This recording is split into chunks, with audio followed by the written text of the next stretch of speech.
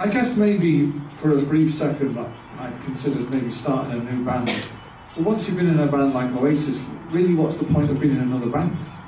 You know, that was one of the best and biggest things ever. So you would only really get compared to that. And it would mean finding another singer. Singers are idiots.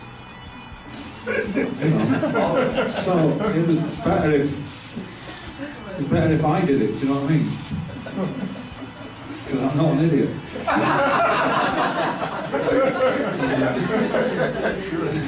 You know? Well, yeah, maybe what I find more fucking ironic and annoying is that I sit here about to win the fucking title, I'm in South America, watching it on the fucking television, when really I should be there, you know. But I don't know, it's still going to be tough, you know, because we're still on the same amount of points, and even though we beat United the other night, it doesn't really change anything. We still have to win the next 2 games anyway.